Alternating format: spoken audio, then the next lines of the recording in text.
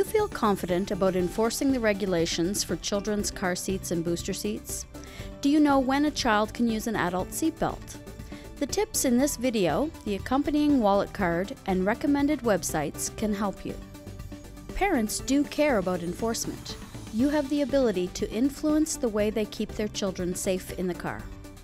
To begin, the 4 stages of restraining children in cars are rear-facing car seats, forward-facing car seats, booster seats, and seatbelts. In all 4 Atlantic provinces, children must use a rear-facing car seat until they reach a minimum of age 1, and they must also weigh at least 22 pounds. Rear-facing is the safest position for a child in a collision, so using the seat beyond the minimums is highly encouraged.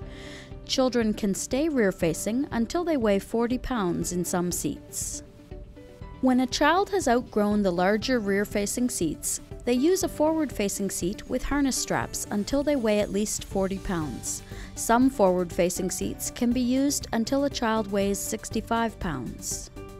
From there, they move into a booster seat. They must weigh at least 40 pounds and should be old enough to understand how to sit in a booster.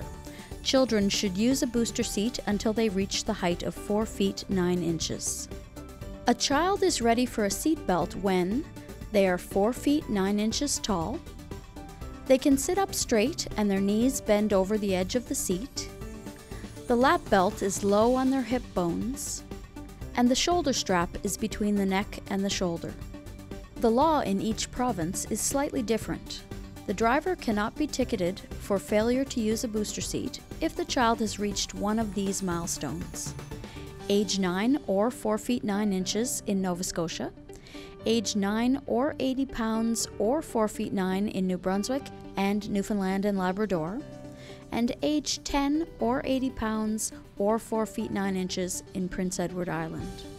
The law for each province can be found at childsafetylink.ca.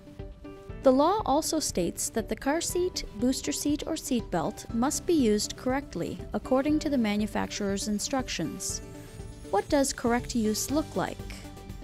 The main things to look for are: is the child in the right type of seat for their age, weight, and height? Is the seat tightly installed in the vehicle? Has the shoulder strap been pulled all the way out to engage the locking feature? Has the belt been pulled tight? Does the seat move side to side more than 1 inch? If the seat has been installed with the universal anchorage strap, has it been pulled tight? Are the harness straps snug and the chest clip at the child's armpit level? If it is a forward-facing seat, is the top tether strap being used? If a booster seat is being used, does the child weigh at least 40 pounds? Should this older child be in a booster seat?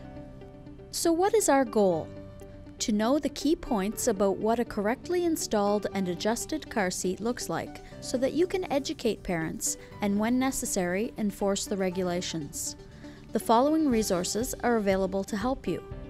Wallet cards with the regulations for your province are available as a quick reference.